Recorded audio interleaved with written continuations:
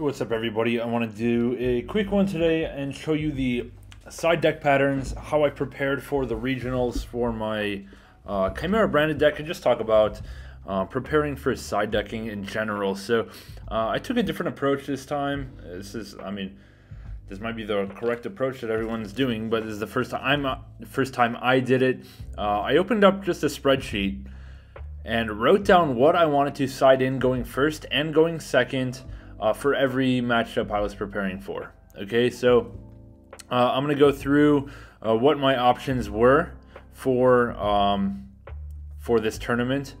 This was the regional. This is still in the June 2023 ban list format, so that's still with Chimera around. But honestly, the decks to prepare for are pretty much the same except for cash. So I still think this siding pattern is good.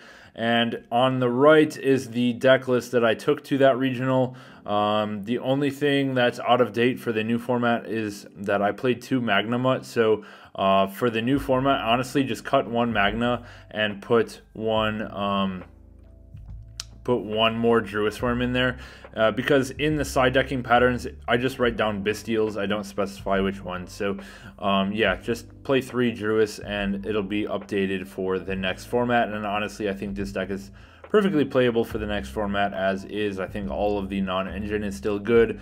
Eclipse is still going to be good against against Pearly, against Unchained, trying to just out the DDDXCs and stuff like that. Cross out is still going to be good, and so forth. So if you're looking for a Chimera list, this one is still going to be good. Just swap that Magna in the side for another Druis. Anyway, I'm going to just go through each matchup and talk about what I was planning to side in going first and going second. So the decks I prepared for in this tournament were Unchained, Cash, Pearly, Dragon Link, Labyrinth, and Branded.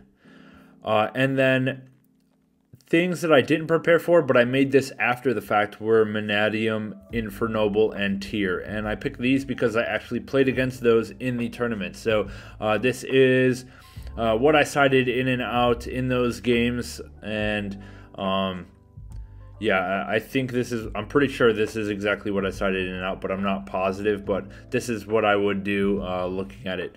The reason that you want to do this kind of prep thing is because you don't want to be sitting there in the middle of the tournament in between games. You know, if you just got beat real bad and you need to figure out what to side, you might not be in the right headspace. So if you've done all of this prep beforehand, you can take a non-biased look at what you want to be putting in, what you want to be taking out in each of these matchups, and it saves a lot of mental energy during the tournament, which is very important for long tournaments like that. So anyway, all right, let's talk about Unchained. So Unchained going first. The only cards I'm putting in from my side deck here of what I brought to the tournament is going to be 2 copies of Cosmic Cyclone, and that's because it's just really good when they go set a trap and then activate like Aruha in hand or Sharvara in hand. You can Cosmic away that set, and then the monster does not resolve it and stays in hand. So Cosmic is very good against Unchained. And I sided out to Imperm because really Imperm is not doing much going first. The only thing it's really hitting is Yama, which is not bad, but the Cosmics are far more impactful than Yama. Then Imperming the Yama, so I think Cosmic is worth siding in over the Imperms, and really nothing else in this side deck is for going first against Unchained. D-Barriers are not worth putting in, obviously not putting in Evenlies, and then Bestials going first are not that great. They're not really going to hit much of anything because they're probably not going to be using Yama right off the bat. So yeah, I'd rather have the main deck as it is and then just the 2 Cosmics. Going second, however, is a different story. So going in is going to be 3 Evenlies, 3 Alpha Master of Beasts, and 2 Bestials. If you missed the deck profile, please go check that out. It's in the description below, but I talk all about why I played Alpha.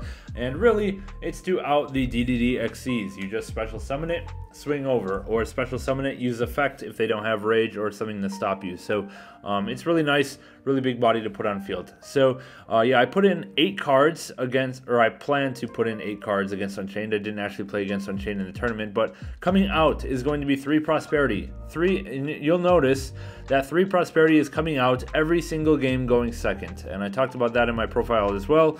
But if you are going second, you want to be resolving Guardian Chimera. Guardian Chimera must draw in order to pop cards, and you cannot draw if you activate Prosperity. So it's easier just to take out the Prosperity so you don't have any conflict there, and it makes it very easy to side deck. Okay, so let me actually see if I can zoom in a little bit here. Okay, good.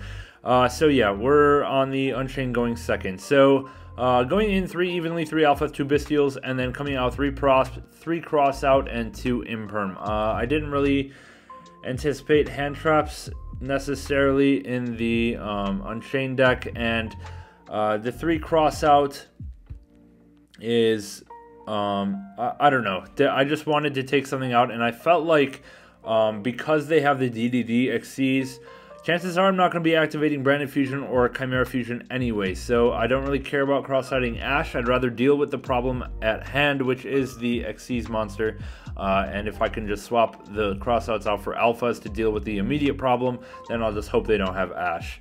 And then the 2 Bestials for 2 Imperm. Like I said, the Imperms are not a big deal, so I'd rather have the Bestials in going second, and then evenly for the Prosp is of course good. Alright, so I'll briefly go over Kashtira. Obviously, it's not really a factor going forward, but still important to look at because it might apply to other matchups. So coming in, going first, 3D Barrier and 1 Cosmic Cyclone.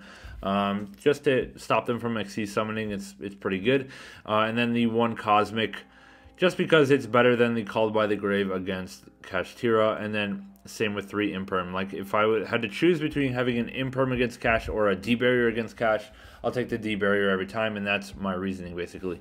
And then going second, coming in is going to be 3 Alphas, 3 Evenlies. Coming out is going to be 3 Prosperity, 3 Crossouts. So, yeah, I just wanted stuff to deal with the board rather than preparing for hand traps. So that's why Crossout came out. Alpha goes into out or Rise Heart, or Force It at least, and then Evenly is just good. Alright, Pearly going first. Okay, so going first, obviously D-Barrier is an easy side in against Pearly, and then 2 Cosmic Cyclone. I just think Cosmic is a lot of value. Just hit the My Friend Pearly and it stops a lot of stuff. And then coming out is obviously 3 Nibiru. It's going to be dead against Pearly, and then 2 copies of Talent. Yeah, I don't know. I think Talent is fine to side out there. And then going second, coming in, is going to be 3 Alphas, just to out the Noir, or at least force the Noir. If they don't have enough materials underneath, you can sometimes just attack over it. If it doesn't have a Delicious, they force the Noir, and that's really nice. 3 copies of Evenly Matched, just because it's probably good. They set a lot of cards, and then we have 2 Cosmic Cyclones as well. Like, I'm fairly confident in my deck's ability to out the Noir, but I don't want them recycling all of their stuff, and I don't want their field spell to protect them from targeting effects. So yeah, that, like, if I have Branded Fusion, I can go into Rinbrum. And then Rinbrum is basically an out to Noir, because once they activate it, it'll probably have fewer than 5 materials, and then I can negate and bounce. But I want to be able to bounce it, and therefore I need to get rid of the field spell, and I think Cosmic is fine to come in.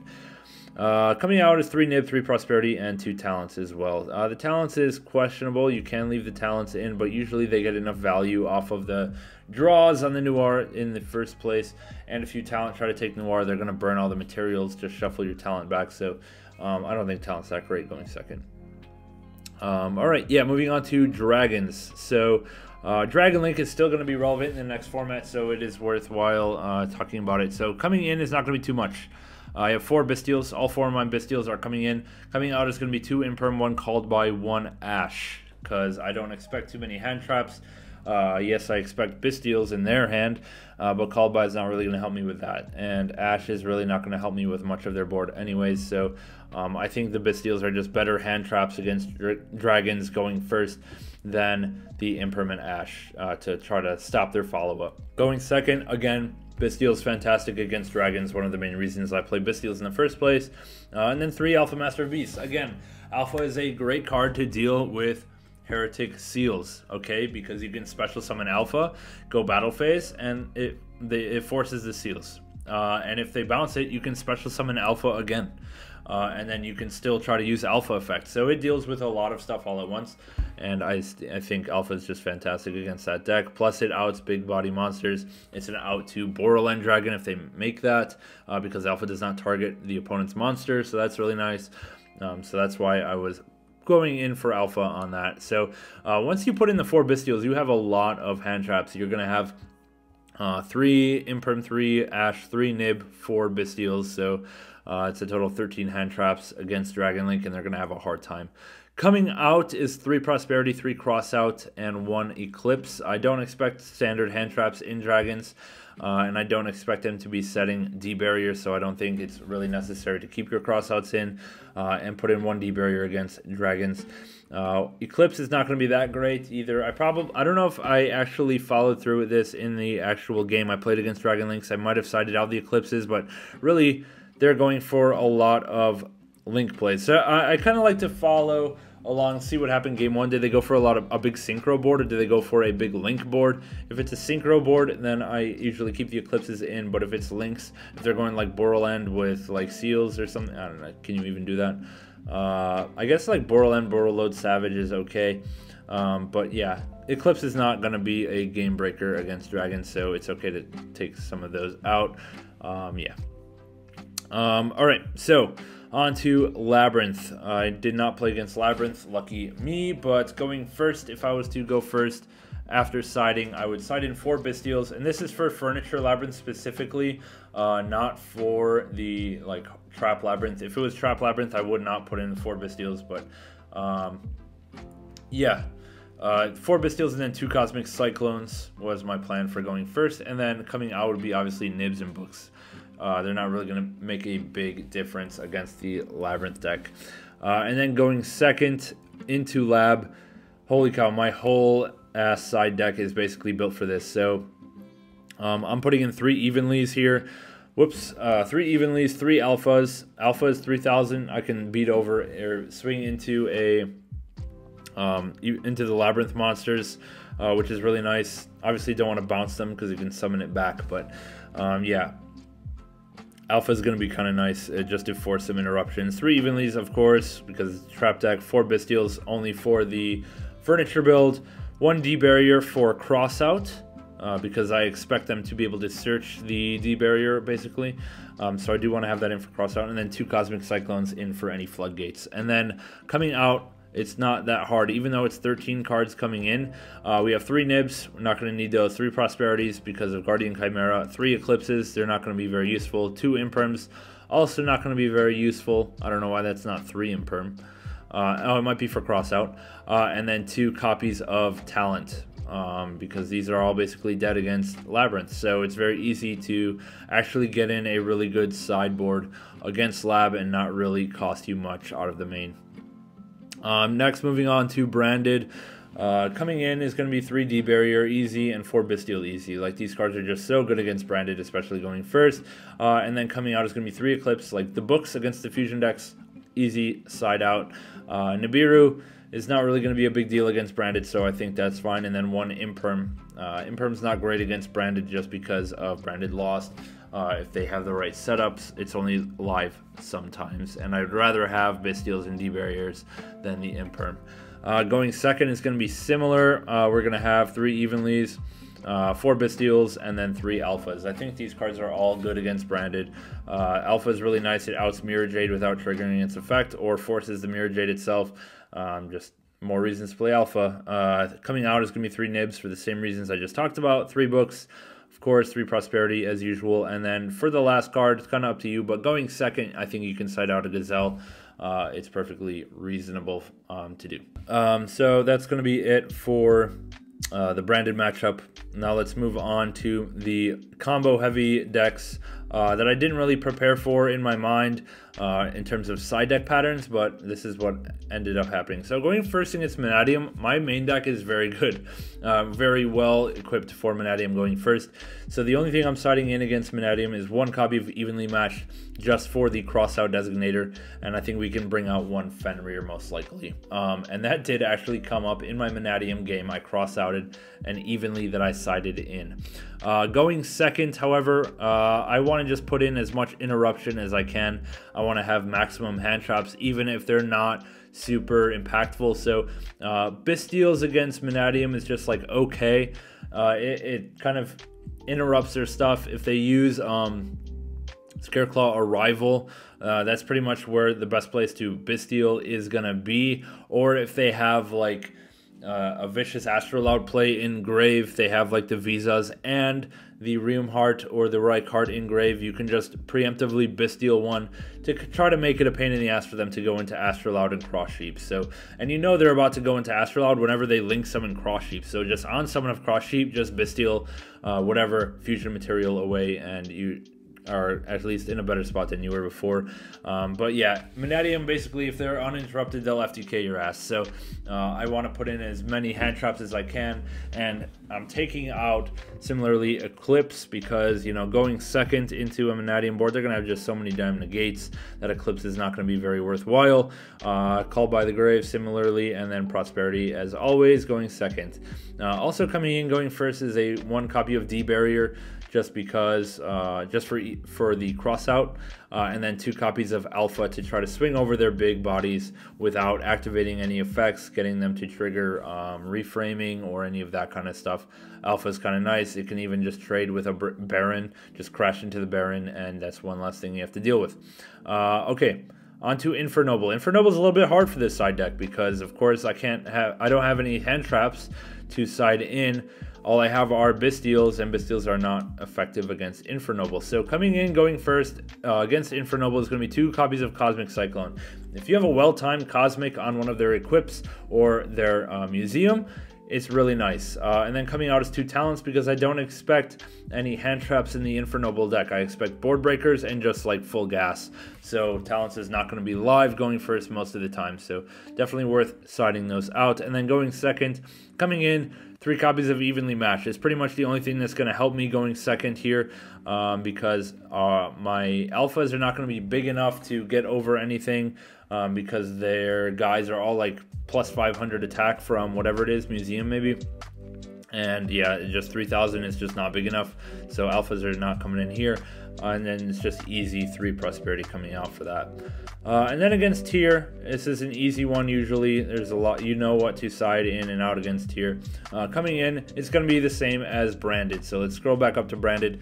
Coming in for both of these decks is 3 D-Barrier and 4 Bystials. And coming out is going to be 3 Book.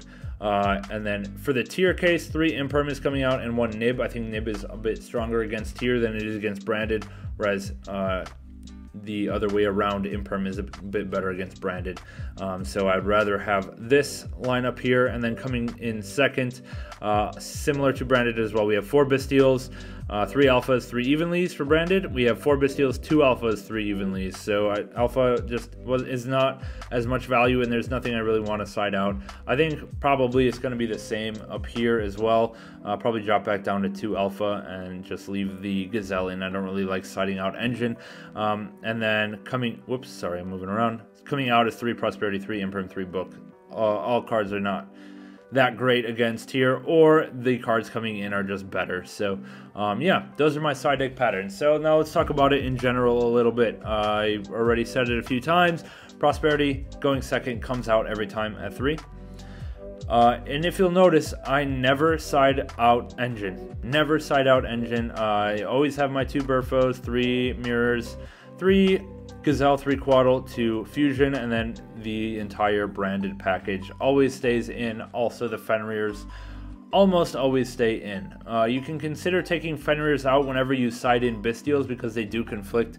If you do summon a Bystial on your opponent's turn, when you're going second, when it's your turn, you can't summon the Fenrir. So sometimes Fenrir is something to consider taking out when Bystials are coming in, and that's totally fine.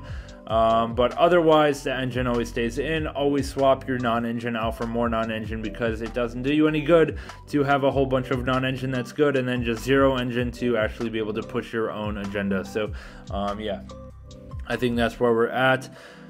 Something else, obviously, some of the things I didn't end up playing in the side were Lightning Storm and Harpies. That's because I was scared of Anti-Spell Fragrance. So if you're scared of Anti-Spell, those cards are not going to do anything for you. Also, I'm not playing Thrust in this deck, and Thrust is probably one of the main reasons to play Harpies and Lightning Storm. Otherwise, I'd rather just have the quick play. Rather just have the Cosmics, rather just have the evenly matched, and I'll be okay. I didn't play Super Poly. I talked about why in my FAQs video. That was also out recently on my channel. But basically, going second with Super Poly is pretty trash against most of these decks. So that's why Super Poly is not in here. Other things I did not play that I was considering, Droll. Droll is just not good against most of these decks except for like Manadium. It's like solid against Infernoble, but it's not everything. And then it's solid, same with Dragon. It's solid against Dragon, but it's not everything. But otherwise, Droll's not that great. So decided to go with this side deck instead of any other hand traps or any other Droll, any other like no Bell, no Lancia, no Phantasme. Didn't think Phantasme was worth playing right now, and so forth. So yeah, that's it for this one. I kind of rambled a bit, but hey, if you have any questions, let me know down in the comments. Feel free to leave a like, subscribe to the channel if you enjoyed, if this is helpful, and with that, we will catch you guys in the next one. We'll see you later.